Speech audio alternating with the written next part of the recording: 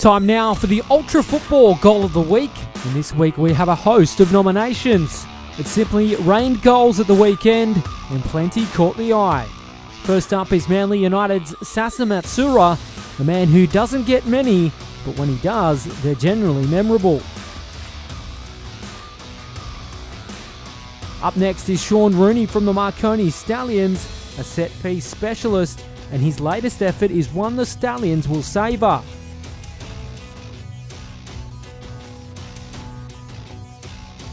Sydney Olympic claimed top spot after round 9, and Radovan Pavicevic's eye-catching effort against the Sharks certainly helped. It's well worth another look.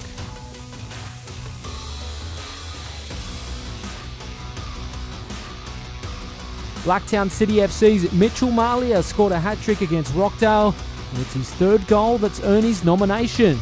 A classy finish from the striker.